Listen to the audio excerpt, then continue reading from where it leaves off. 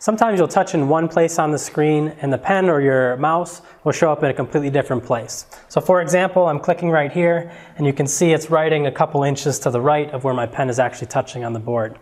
So this is an instance where we need to actually calibrate the whiteboard. And to do that, you can probably use your remote, would be the easiest way to get there. You click the menu button, you can scroll down to Extended.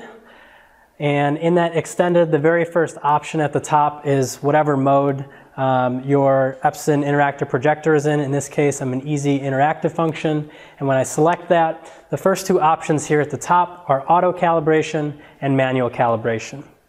If I select the auto calibration, I can just sit back and it's going to recalibrate itself when I select yes for this prompt.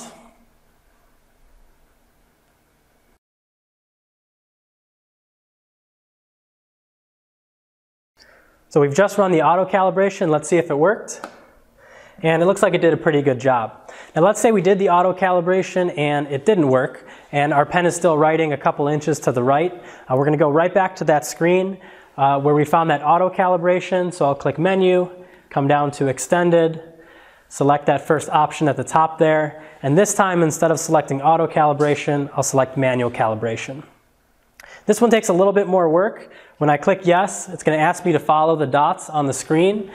This can be a little bit time consuming, but I find that the kids really like to do it, so this could be something that you do at the very beginning of a class. You let a student come up and calibrate your board for you.